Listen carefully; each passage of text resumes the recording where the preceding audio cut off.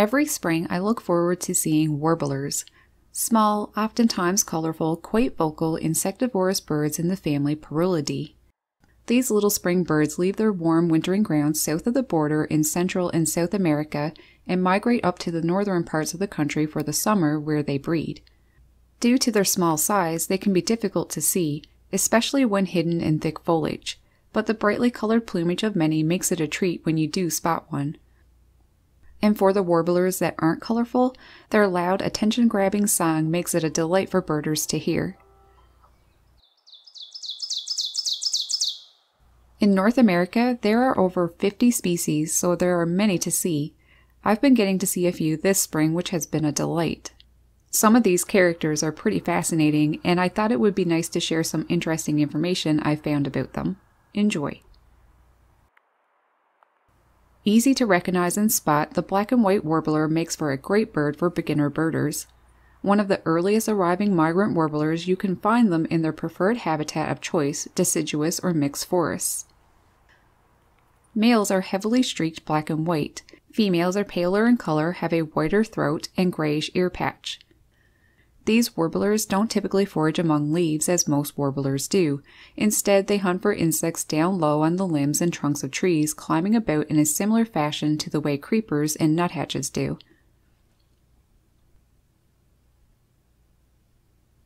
Because of this, it was once known as the black and white creeper.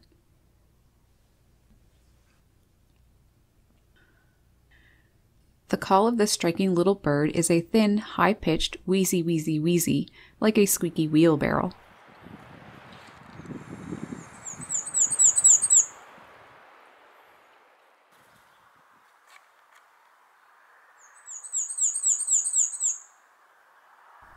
The oldest black and white warbler was a female banded in North Carolina in 1957. She lived to be at least 11 years and 3 months old.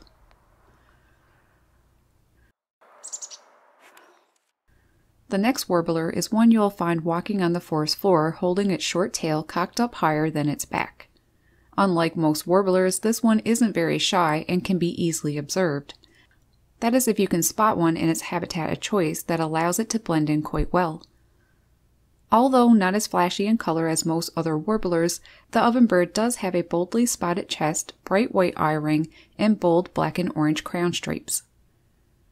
They may be difficult to spot, but their impressively loud, almost hypnotic ringing chant of "teacher, teacher" is easily heard.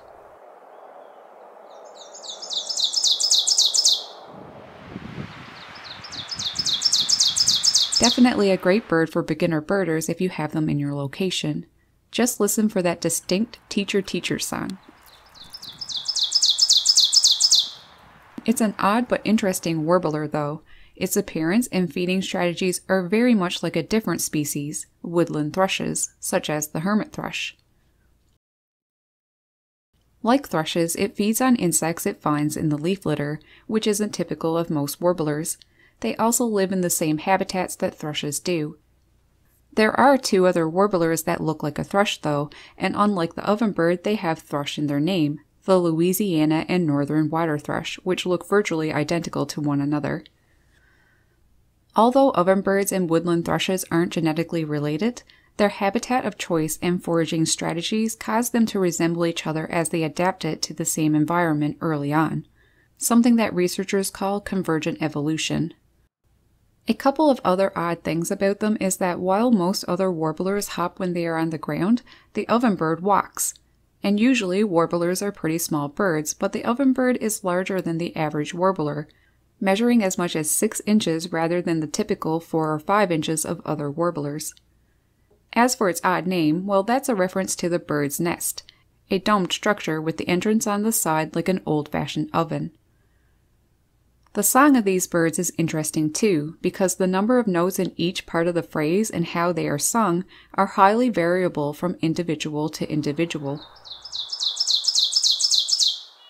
Our ears have trouble distinguishing all of the notes, but ovenbirds can hear the uniqueness in each other's songs. Often, neighboring male ovenbirds sing together too. One male starts singing and the second will join in immediately after. They pause and then sing one after the other again for up to 40 songs. The second joins in so quickly that they may sound from a distance as if only one bird is singing, but they rarely overlap the song of their neighbors. The oldest known ovenbird was at least 11 years old when it was recaught and re-released in Connecticut, the same state where it had been banded as a young bird.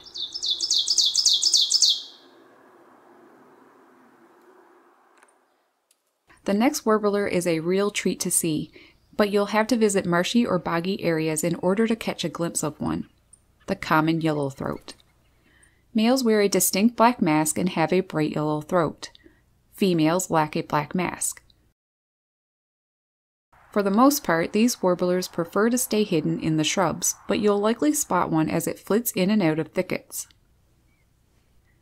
Listen for the male's loud and distinctive rolling wickety-wickety-wickety song during the breeding season. It shouldn't be hard to hear one since they make these songs very frequently during summer, averaging as high as 125 songs per hour and sometimes reaching 300 songs per hour. Each male normally has only one mate in his territory during a breeding season. However, a female's mating calls often attract other males, and she may mate with them behind her mate's back.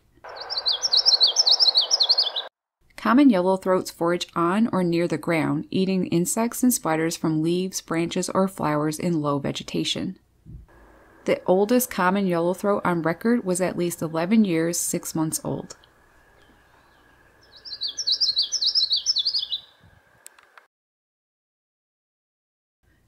This easy-to-spot warbler spends its time in low shrubs and small trees. Males have a black mask and bold, distinctive black streaking that extends downward from a black neckband, creating a fancy necklace look. Females tend to be paler in color, don't have a very prominent mask, if any at all, have thinner wing bars, and normally they lack the bold necklace that males wear. However, some females do have a darker necklace like a male. These warblers don't stay still for long, but due to their habit of hanging around low and short trees and shrubbery, magnolia warblers are pretty easy to observe.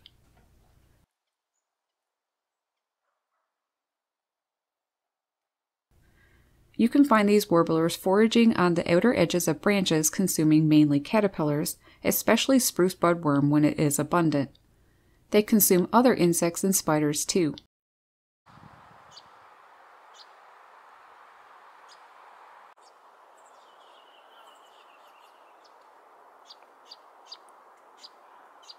The male magnolia warbler sings a very short 1-second song, a whistled weta weta weta, with the last notes generally being the loudest.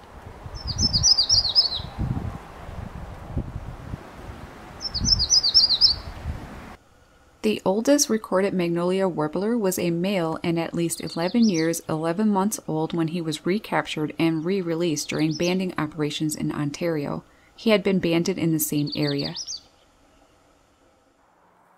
Last, but certainly not least, is my favorite warbler, the yellow-rumped warbler. The striking coloration of these warblers, as well as their tendency to sit on exposed branches, makes them an easy bird to observe. You can find these guys in mature coniferous and mixed coniferous deciduous woodlands. There are 2 distinct subspecies: the myrtle, this guy, the one I get in my location, a warbler of eastern US and Canada's boreal forest. The other is Audubon's warbler of the mountainous west. The Audubon's has a yellow throat, whereas the myrtle subspecies' throat is white. Male Audubon's warblers have more white in the wing than the myrtle, and female Audubon's have less distinctly marked faces, lacking the dark ear patches of the myrtle warbler. Males in both subspecies are more striking than the females. These guys flit through trees as they search for insects, but they'll also sometimes hop in the grass. Males sing a slow, soft, sweetly whistled warble or trill. The pitch is mostly even, but may rise or fall slightly, speeding up as it ends. Songs last 1 to 3 seconds and consist of up to 21 individual notes. They also make a sharp check call, which differs between the myrtle and Audubon's races.